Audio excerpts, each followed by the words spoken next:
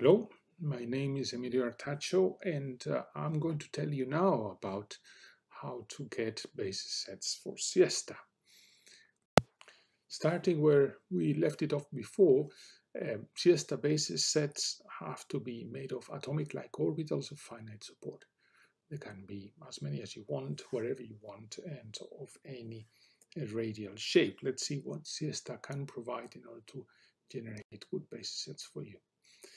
Still, choices are yours, and how many, cutoff radii, where you put them, etc., are made by the user, but SIESTA provides some automatisms in order to generate different kinds of basis sets. For instance, when choosing D set P, it immediately understands that you want the right amount, a given amount, what understood by D set P, of orbitals in the different positions of the different atoms. And even if you don't say anything at all, it assumes a DZP. So if you want a minimal basis, then you would have to say single zeta, single Z. Now the radial shapes, they can be either introduced by the user as a table, so basis type user, or generated by SIESTA. SIESTA itself can generate different kinds of flavors of numerical basis sets, normally based on modifications of the numerical solution of the constant DFT problem for the pseudo atom isolated in space. They are quite tunable and depends on different parameters that you have to define. There are again various levels of automatism and the definition of default values for different parameters. Something very important I should say now, however, is that the tools that we're going to see that are offered by SIESTA for generating basis sets are various kinds. You can get to basis sets of different levels of accuracy. You can have this mentioned hierarchical structure of defaults. And you can even generate the basis sets without your saying anything. But it is up to you to generate the basis you need.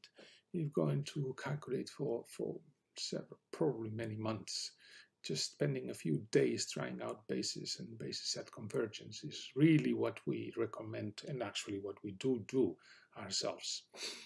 It allows you to have much more control on the approximations you're performing on your calculations. Of course, people do share and can share basis sets. It is depending on trust, typical relations among scientists, and it can be done through communities.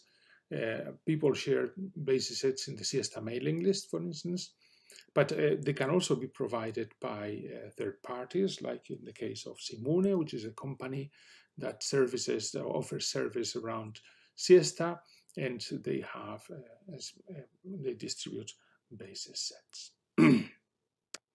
Anyway, let's start from the beginning, and that is the minimal basis.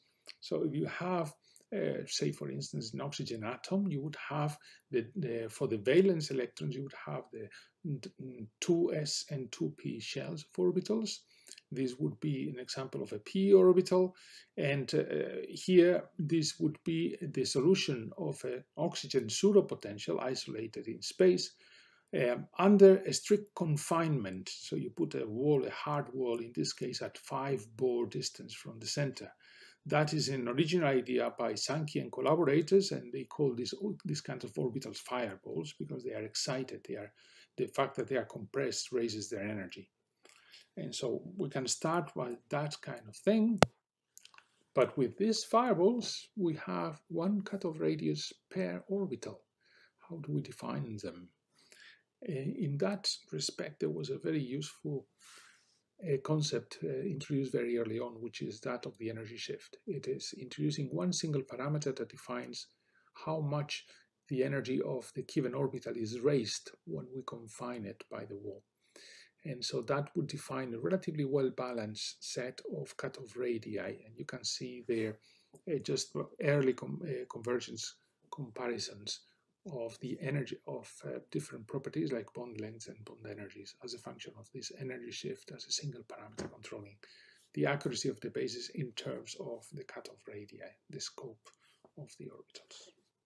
From that, we started to use soft confining potential because the hard confinement typically produces a discontinuity in the derivative at the kink at the end.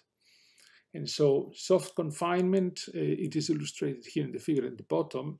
The vertical line there would represent the hard confinement we were using before, but instead of that, one can put a confining potential that starts at a given inner radius and then much more slowly diverges. And that you can see in the plots above it, that the kind of orbitals it produces. You can see the unconfined has a never-ending tail, but the continuous line represents an orbital that has been softly confined. You can use that kind of soft confinement automatically, and the default would be to have an inner radius for the startup of the confining potential at 90% of the cutoff radius. This is an idea that has been also used by other codes that came after SIESTA.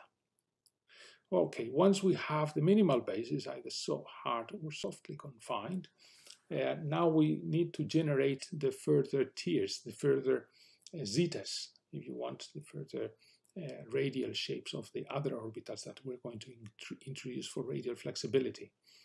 And there is a very traditional one, which is the one we started with, which is to use the excited states of the soft or hard confined pseudopotential. And so that has very nice advantages. It is quite systematic. You don't need to do anything. The only problem is that it takes quite a few of them towards getting convergence, and calculations can get expensive. Actually, OpenMX, which is a code very similar to SIESTA, that is using the SIESTA method that was developed by Ozaki after SIESTA, uses that kind of basis set as default. We can use it, but it is not our default. There are other options, the possibilities, and other codes use that. We can also use them, which is using chemical hardness ideas to generate the multiple zeta. That means using the derivative with respect to charging the atom. And that derivative gives us another radial shape that we can use to give flexibility to the atom to charge, uncharge, and deformed as it is charged or uncharged. A further one, and this is the one we like most and we use more regularly, and actually it is the default, is our own version of the quantum chemistry split valence method, which is essentially to introduce different functions to reproduce different bits of the atomic orbital. In this case, very much tailored to SIESTA and using an idea originally proposed by José Luis Martins, the same Martins as the truly Martins pseudopotentials. What we do is from the minimal basis, think about if you have a cutoff radius at the very end of the orbital, think about an inner radius, and Rm as a matching radius, and just take a function continuously, continuing smoothly from the tail inwards with a very, very simple expression like this inverted parabola there, matching value and derivative at Rm. And so once you've done that, you have two orbitals, two basis functions. And of course, since the basis set is non-orthogonal, it doesn't matter because we're dealing with the formalism of non-orthogonal basis functions. But even it can be done more interestingly. The same space is spanned by the difference between the two. So by the original single zeta orbital, and the second one would be the difference between that smooth curve and the original one. And if we then normalize it, then we have a double zeta for this original orbital. That's the way we normally do it. In addition, we can define at what radius we do the matching by, instead of specifying a radius per orbital, by controlling what would be the percentage of the norm of the original orbital we want to have on the tail. And that defines a matching radius for all of them. And the default value would be 15%. After having seen how to deal with radial flexibility in zetas, let's face angular flexibility. That's polarization orbitals. Here, what we show is two ways of generating it. One of them is by confining just the excited states of the free atom. That has the problem that sometimes the excited states of the free atom can be quite unbound or quite wide, and we might need them to be much more closer to the original radial shapes of orbitals they are polarizing. And so by forcing them to do that with the radius of confinement, you can see the kind of shapes we have in the curves on the right-hand side. Whereas on the left, you see much more sensible curves that have been obtained in a different way, following an original idea of José Soler, which were just by introducing an electric field actually in the solution of the confined atom itself. And that when you do that, any orbital shell will deform, incorporating perturbations from higher L angular momentum. And if you take those as the shapes you need for polarization, that's what gives you very sensible polarization orbitals. So all these things are introduced in SIESTA in different ways, and there are a series of defaults. If nothing is specified that SIESTA is going to take, for instance, the basis size is going to be taken by default as double zeta p. The energy shift, and here you have the commands that you can introduce in the input file to specify these things. The energy shift would be by default be specified as 20 millirydberg. The basis type would be the split for split valence. The split norm would be the 15% I was mentioning a moment ago, and the soft default would be normally false. So by default, it is a hard confinement.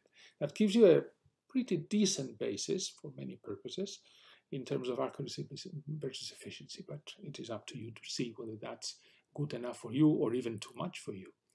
In my case, I normally prefer as starting point and default this kind of defaults, but I would go to a smaller energy shift. That means wider orbitals, and I would like to start with soft confinement by stating it true to true, which puts it by default at 90% of the original cutoff radius.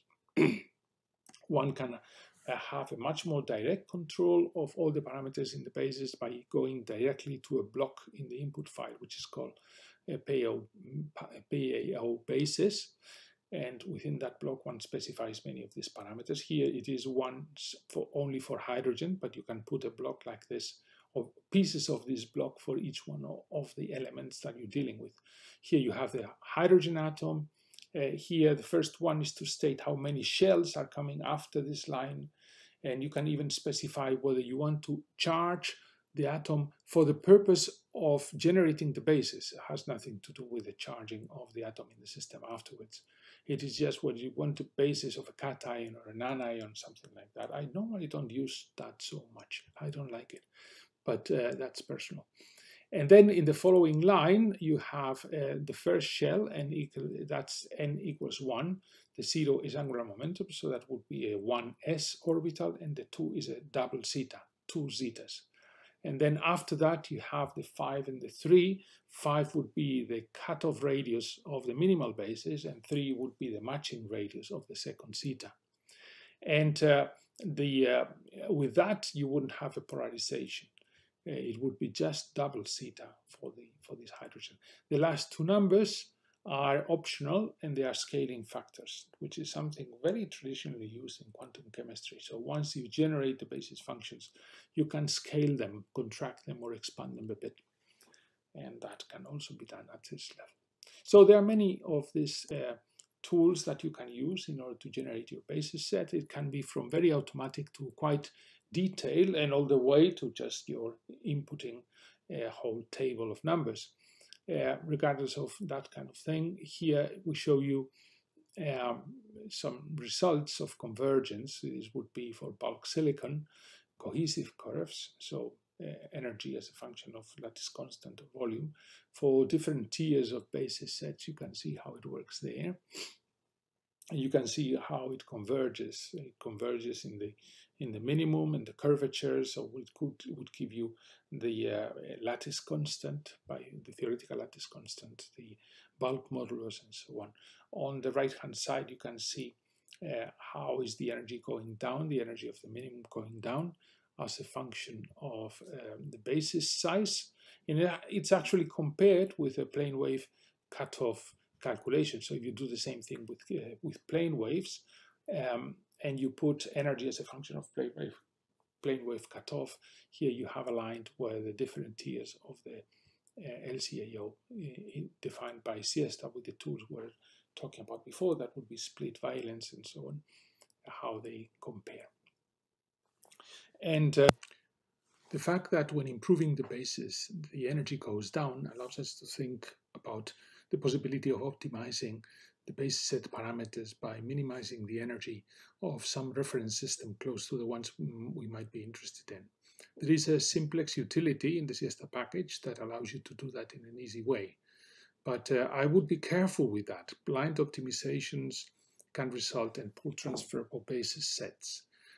I prefer the strategy presented in the paper quoted in this transparency by Corsetti and others.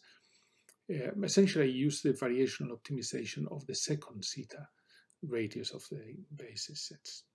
Otherwise, there is of course the possibility of doing systematically on reference systems for the whole throughout the table, as done by and proposed by the code FHA aims. Simone has done that for SIESTA by doing it on elemental dimers. And of course, please try to avoid using basis set parameters in order to fit properties. That is not what is meant to be done. Here you have also a little bit more general comparisons with a simple system that would be elemental solids from diamond, insulator, silicon, semiconductor, and 3 different kinds of metal: simple metal, a transition metal, and a noble metal. And you can see a lattice parameter, bulk modulus, cohesive energy as different kinds of properties. And here you have a comparison between experiment, all electron calculations with TFT with our augmented plane waves. Then you have with plane waves and pseudopotentials, with our pseudopotentials and plane waves, and with our pseudopotentials and double zeta p. Those are the different columns there. So you can see how it changes from experiment to DFT, from DFT to having pseudopotentials, two different pseudopotentials, and from having pseudopotentials to having a double zeta, from having pseudopotentials and plane waves to pseudopotentials and a double zeta p basis. And you can see that the deviations between the different columns, the dzp as compared with the plane wave, gives you deviations that are very comparable with any of the other deviations in the table. So with that, I conclude. I have given you a general feeling of how to generate basis sets with SIESTA and a tour of generating tools. And the key thing is that use them in order to get what you need.